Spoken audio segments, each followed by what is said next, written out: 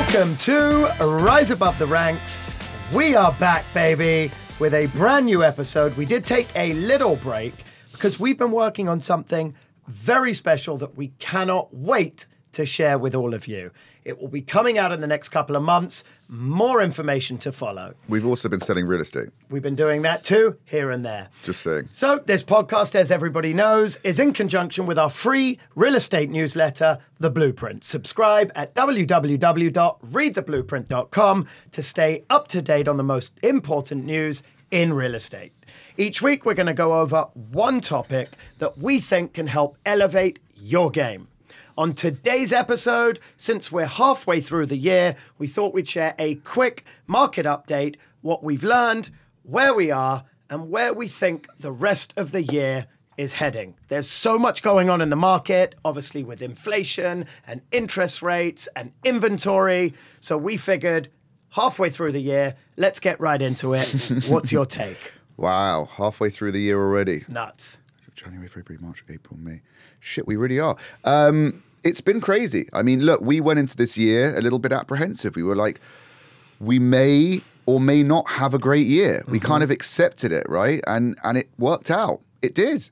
We hit the ground running. We hit the ground running. I think we hit the ground running because there was no inventory. Rates were rising, but people were still racing to buy real estate. Right. And then they were trying to curb inflation, and rates just kept going up and up and up. And as they went up, the market did soften and soften and soften. And it was at that point where we were like, oh shit, what's going to happen next? Well, I was speaking with Danny Gibson yesterday, the mortgage broker we use. Yes. We use him for our purchases. We recommend him to clients. He's really good. That's a shameful plug right there for Danny Gibson. Yes. But there you go, inadvertently. But he said that what's interesting is it's really picking up now because he goes, while rates are actually climbing, people tend to get freaked out. Yep. And they tend to like sit on their hands and wait. Uncertainty, right. Right, but when they start to, they've gone up. Yep. We all know that, but historically they're still pretty good. When they start to level off, which they have, right, the activity starts again. Yeah, because people have some certainty, right? I think you're spot on. Like, these rates moving up, it wasn't a secret. It was like, inflation's out of control. We have to curb it. How do we do that? We raise interest rates. And now, you know, they're kind of saying we might see one more rate hike in the next 30 days, but that's it. Inevitably, they'll come down after that anyway. And even if interest rates go up, borrowing rates can still come down, right? Correct. Absolutely right. So I think, listen, the reality is what we've already seen. The beginning of the year, like you said, could have been shaky. Obviously, we do work in the super high end, right? So we did hit the ground running and we had a number of good transactions because there is a housing shortage. Yes. People say, oh my God, there's a lack of buyers. There's not a lack of buyers. And I'll tell you why. 2 transactions, one of which we did recently, really caught my eye and showed just how many buyers there are out there. There was one in West Hollywood. Different areas. I'm going to give one example in Beverly Hills and one in West Hollywood. One in West Hollywood on Laurel Avenue, 600 block. 3,100 square foot house, 6,500 square foot lot. That's a pretty standard size for that location, right? House was nice. It wasn't particularly anything special, right? And they priced it at $2,950,000. How much do you think it sold for over asking price? You just don't know in this market because sometimes it goes stale and nothing happens, and others it sells 500, 600, a million over. You just don't know. $650,000 over. And why do you think that is? Because there's a lot of buyers out there. Like if something's well priced and listen, that's a good block. It's a 600 block. It's by Fred Siegel. It's a wide, quiet street, but it's not like West Hollywood Prime. It's a little bit like bordering on Crescent Heights when you go kind of east, right? There's just a lack of inventory. This is what we come down to. Listen, there's a lot of crap on the market that people can't move into, that isn't turnkey, that might be on a corner, a busy intersection. Do you know what I mean? It's not that desirable. But when something good comes up that's move-in ready, that doesn't really have many drawbacks, I mean, the market speaks for itself. But what that means is it shows 2 things. It shows that there's activity in the market. And to get 650,000 over, I don't believe there were just 2 buyers on that deal. Probably. There must have been at least 10. So what does that mean? It means there's at least 10 buyers behind the buyer that won the bid. So whoever says there's no buyers in this market right now have been proven wrong. Totally. The second example we actually did recently ourselves in Beverly Hills, right? It was priced at $8,495. there were 18 offers on that Crazy. property. $8.5 million tear down. 18 not 18 people that came through the door. There were about 50. 18 buyers who submitted offers. Crazy. For $8.5 million. It's crazy. So we won it, but we had to beat out 17 other people, and obviously we have the escrow. I can't disclose it yet, but for way over. So what does that mean? There's 17 other buyers that are willing and able to spend $8.5 million on a teardown. I love it. I think the buyers are there. We can agree with that. Yeah. I think the sentiment and problem in the market isn't that the buyers are there. It's that if I'm a seller, why am I going to sell today? Right? I got a 2.5% interest rate. I'm locked in for another 7 years. I can maybe make 20, 30% profit on my house. But what am I going to go and buy when the interest rate is now 6% to go and buy the new house? I agree. That's the problem. Unless you have to move and Correct. you have another kid and you haven't got enough space. And it's like, okay, like we go back to that saying, like the other mortgage broker says, you're not, married to your loan, you're just dating it, right? Correct. Okay, so you could sell well. You could probably get a good price for your property. This is what I would say if I was just on their side and their situation was as such. Get a good price for your house, buy something bigger. Yep. Yet in the interim, you'll be paying 6% versus your 2% or 3% or 4%, whatever you locked in at. And in the future, when interest rates go down, whenever it is, right, you'll be able to refinance it and bring your payment down. So you're just really kind of factoring in the delta of your interest payment for that period of time. Yep. Now, what does that mean? Let's just say you didn't do it and you held on to that property and you did have another kid and you squashed in your house and you decided not to sell. Interest rates go down, right? The market blows up even more than it already is right now. And you can't really find the house of your dreams because you've got 30, not 10, not 20, 30, 40 people bidding against you, right? So the argument is this market's a great opportunity to buy the house that you really love, that really works for your family. Because in a market where there are 30 or 40 people bidding against you when rates are really artificially low, you're probably not going to get that property. You'll probably you'll concede on the property you're buying. So it's give and take, whether you're a buyer or a seller, whether you're selling now and buying something new at a higher rate, you can refinance in 18 months, or you're a buyer right now and you want to wait. Everything kind of evens out no matter which way you look at it. Pretty much. But if we read the news and we're talking about a market update, there's lots that's being spoken about. Sellers offering concessions, buyers stepping back, home builders are offering incentives. Like, we're painting this glorious photo of the market right now. That's what we do. But it's not. That's not what it is. It's not COVID. We're not in 2% rates right now. We do have an inventory problem. And I think it's important that whilst we know how to make the glass half full, not half empty, we also need to talk about the problems, how to overcome them, and where we see the market going. Hold on 1 second, everybody. I got to go over one offer that I don't think you're going to want to miss, because you deserve to work with the very best of the best. And when it comes to real estate CRMs, the best of the best is Boomtown.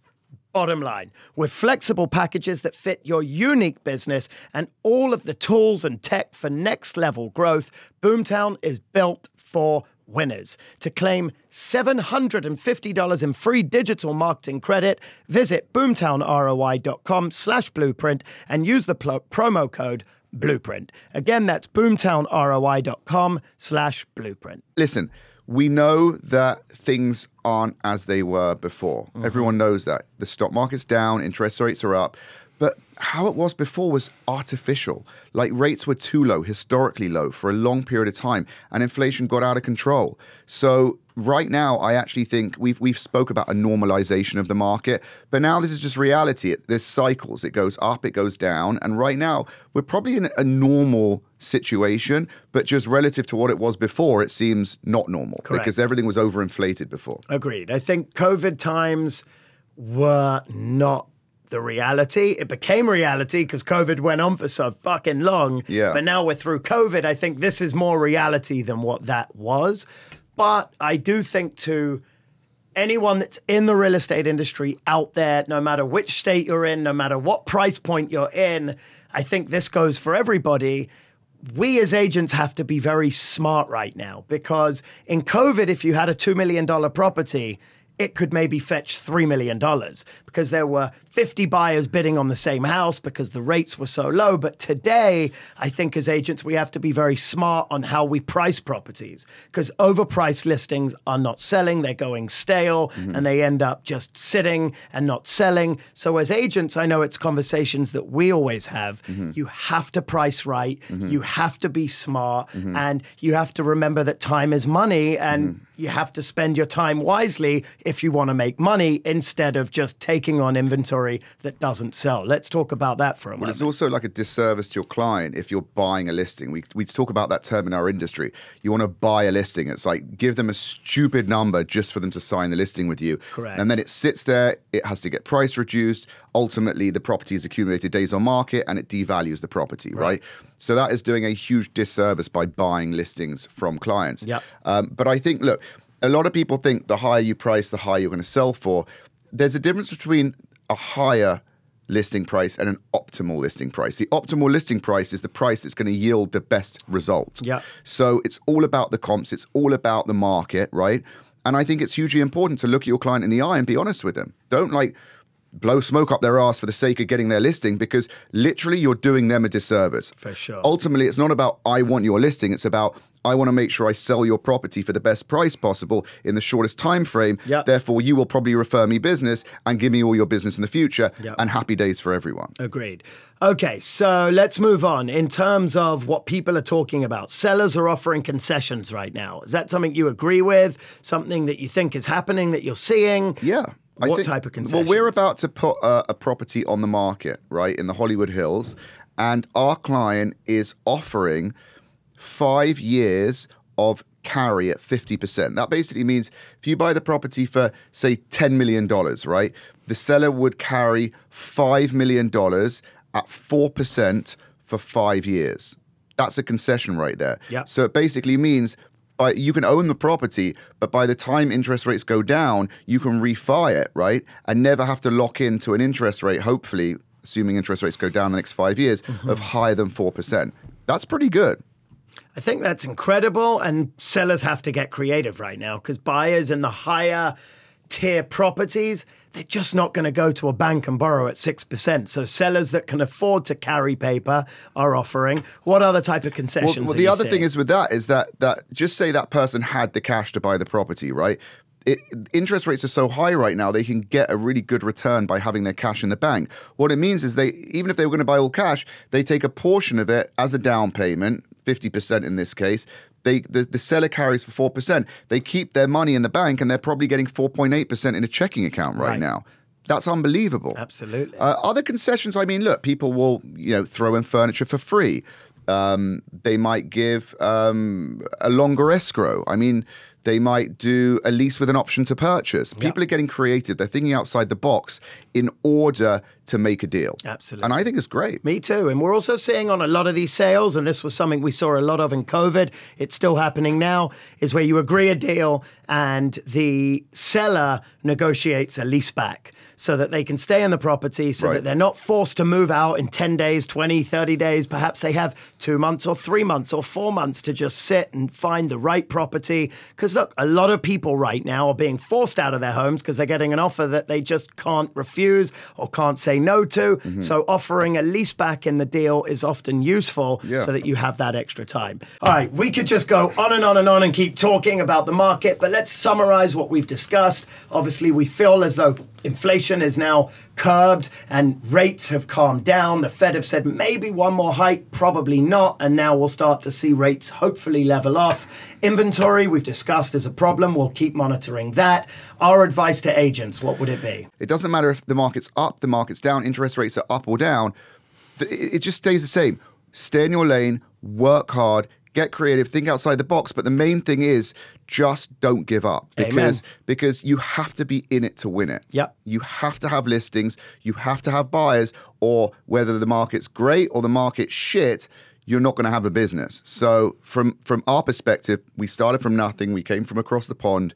We just have a great ethic, and we won't give up and we won't stop. And that's probably my best advice to any agent. That is bloody great advice. And I think the last piece to that is the glass has to remain half full. As agents, you can pick and choose how you want to see things or talk about things. If the glass is half full, the mentality is right, and you can go out and be successful. Okay, that brings us to the end of this episode. Thank you so much for watching and listening. Hope you've learned something from today's segment. We will bring you back much more content in the coming weeks. Thank you for tuning in. Again, this is Rise Above the Ranks, the sister publication to readtheblueprint.com. Click subscribe, and we will see you next week. Thank you.